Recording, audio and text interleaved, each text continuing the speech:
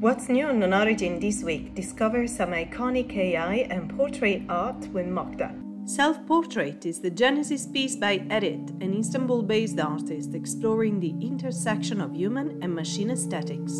Masaki Nakamura's Gird is an acid, otherworldly trip into the metaverse. Colonizer by Argentinian artist Trips looks like a futuristic concept design for buildings to be built in an alien world.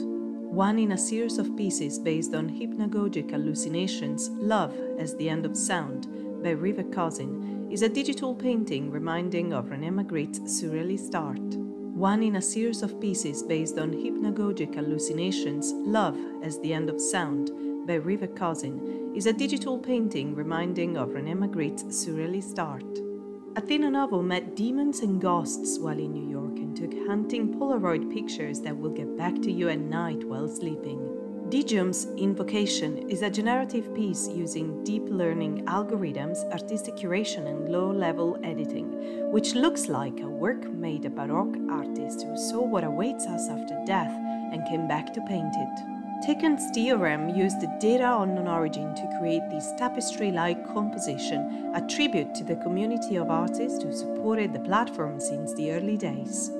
There is nothing to fear but our fear itself. Take a Risk and Jump by Ukrainian On-Hungry artist is a psychological portrait of a woman ready to change her life. Cyprus-based painter Tat Rosso mixes cubist and surrealist style, creating Back to Me, an unnerving work that makes you feel observed. Thank you for watching. Digital Trends will be back again next week with a new selection of digital art.